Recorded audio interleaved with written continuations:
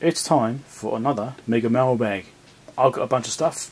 I think this in particular is going to be interesting. First thing, I think I know what's in here too. I should have opened it across the end, shouldn't I? Yeah, oh well. Oh, okay. I suppose that's the risk of things being a bit old, isn't it? I guess it may have got crushed too. That's a shame. Spiral binding's gone. It's not a big deal. I could always get it rebound. Just disappointing. Right, flip it over.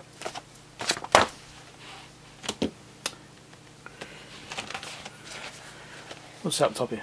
Commercial data may only be used for reference and training only. Oh. Department of Defence. Interesting. Former military unit. Yeah, I'm going to have to get this rebound. Let's stay at that. What do we have in here? So this is obviously the operation and service manual for the Fluke 545A, which is a resistance calibrator. And I've got an electronic version of this manual, but when I get any bits of gear, I always like to get the manual to go with it. Now what that means is that I've got a piece of this gear coming. In fact, it's already arrived. It's in a box. I haven't opened it yet. That's going to be in the next mailbag because I've got too much to do in this one. So this is some updates to the units, 1985 updates.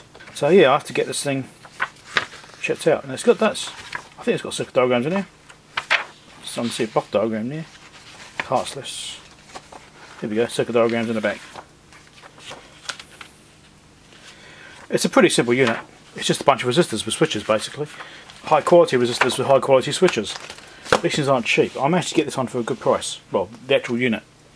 So, the book also wasn't too bad, but a little bit pricier than I think it should be. That's a shame. Ah well. This isn't the exciting one yet. That's going to come a bit later. Let's see if I can get into this one nicely. I think I have to go down here.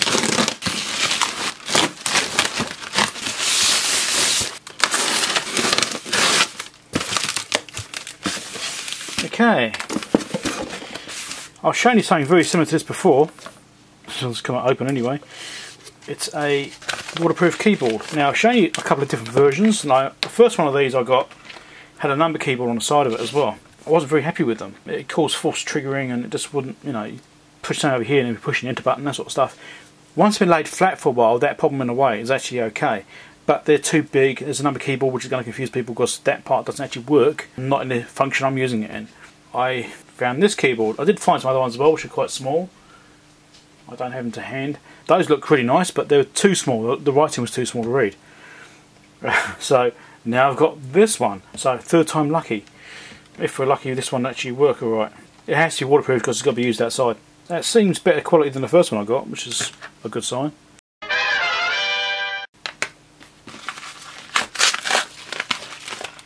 Right, this is a bunch of resistor arrays. I've got this on my project. It uses some resistors. So we've got 10 pieces and 9 pin. Now annoyingly, I've now gone from 9 pin down to 8 pin. So these aren't going to fit. Reminds me I need to get some. Right, so I've got 47k, 20k, and what's that one? 100k. Right, so I'm trying to have some very loose pull-ups on some pins on my ESP32 project. Because not all the input pins have pull-ups on them. Some of the GPIOs don't actually have internal pull-ups, which can catch you out if you're not careful, if you don't know about it. I knew about it, and I decided to change the way I was doing it. I wanted to use a looser pull-up, because currently I've only got is it 10k I think it is. Biggest value I've got for these things. So I wanted to do something a bit less. So reduce current draw on the unit, if a little bit helps.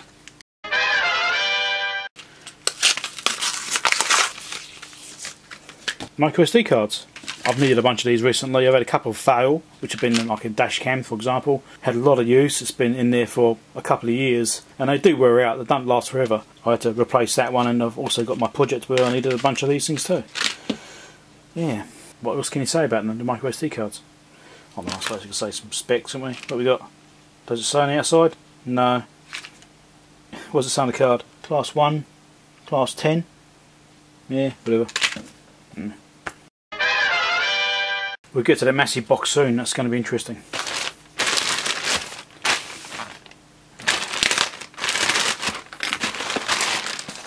Excellent. So this is from PCBWay, as you can tell from the box. These are some PCBs they've given to me at no charge. I need to declare that because, you know, it is free. This is my project I've been working on, and this is revision number 3 of this circuit board. So let's have a quick look at one. This isn't much different from the previous revision. I made an error, well, 2 errors on the board. I've got 2 signal lines swapped over, which I did fix with bodge wires, but I don't want to mess with bodge wires and I build a bunch of these things. So I asked PCB to make some more, and they did. And as well as also another correction I've got on here. Let's get a bit closer up. So the things I did is I moved this connector here further over, as far over as I could, and angled it so I could get a clearer path for the cable coming out.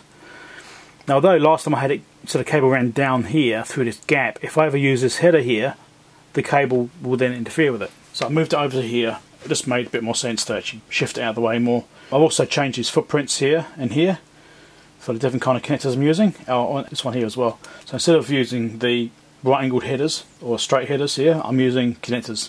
I've allowed for that on the footprints as well and shifted things around very slightly to allow for that. Hopefully I haven't broken anything in the process because I've missed something. It's possible.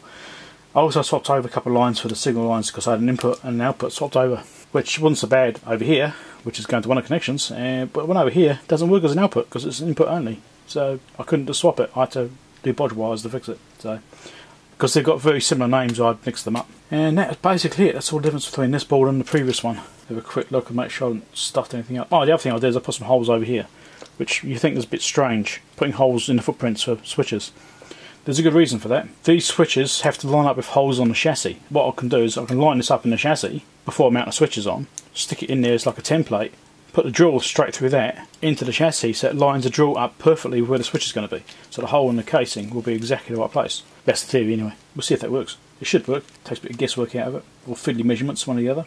So it's looking pretty good. I'm happy with that.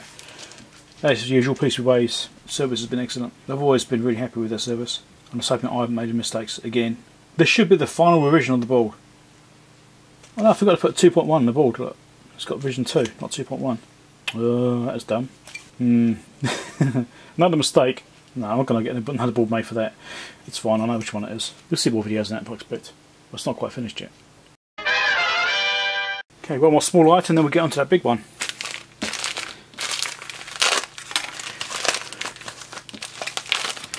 Thanks to our Patreon supporters.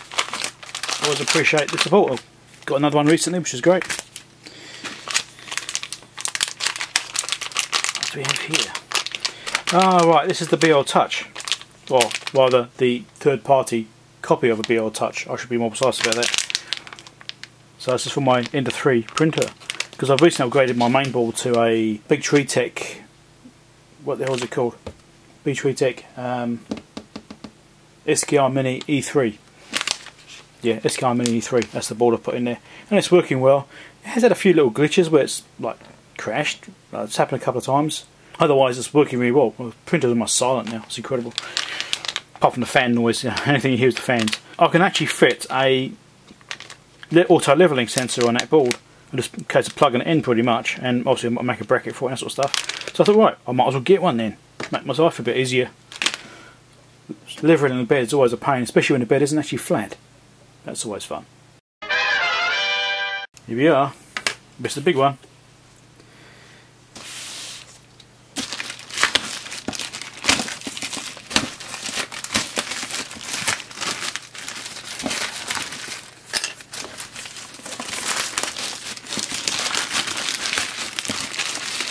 Oh, there's a clue.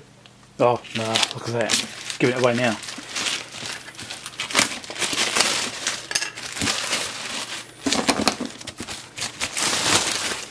That's right, it's a tech scope. It's a Hantek scope. Yeah, okay, it's a bad joke. This is an item for review from Banggood at no cost. Thank you very much, Banggood, for sending this to me. Now, this particular scope's been around for a little while. It's been around for a few years. And I thought, hey, I'll take a look at one. Now I've got enough subscribers. My budget for getting free stuff from Banggood's actually increased a little bit, so I can get some more expensive items. So I thought I'd get one of these to show everyone and have a look at, because people might be interested in this particular scope. You know, it's a case of what fits in your budget. So we'll see how this goes. I don't know how good it is really. I've got absolutely no idea. We'll find out. It could be rubbish, it could be great. I have no idea. We'll see. I mean, they're out there for a while and they've been selling for a while, so I'd imagine that they're not too bad. Now this one here, Which one is this? This is the DSO5202P. So, is that 200 megahertz 2-channel? I think it was. I think I've got it right. So, it'll be a proper review video on this thing. Let's get it open and have a look. Well, the first thing on the top is I've got a depth adapter, because you know, you always need one of those. Overseas, what's that, European plug, is it? Yeah, it doesn't matter. It's standard IEC cables, so I'll use one of my own cables, it doesn't really matter. 2 probes. Which ones are included? 200 megahertz probes.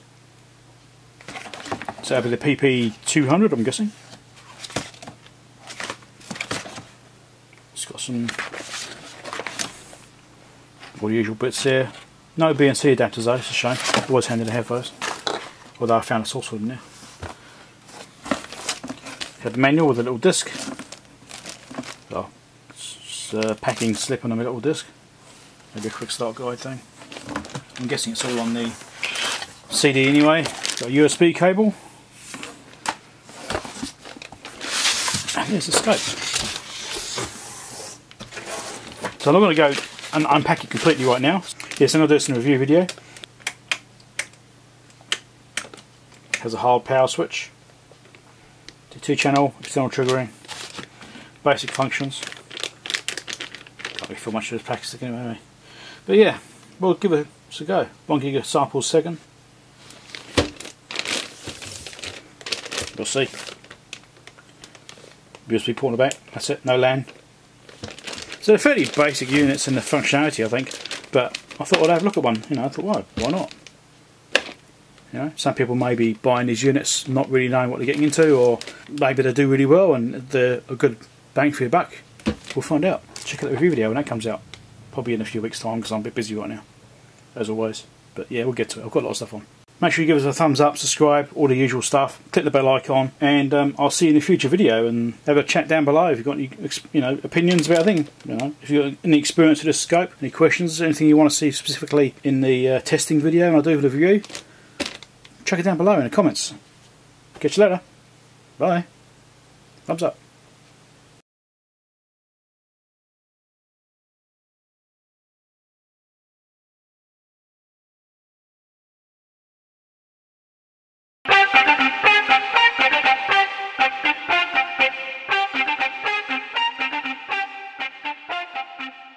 It's time for another milk. Oh my god. It's time for the...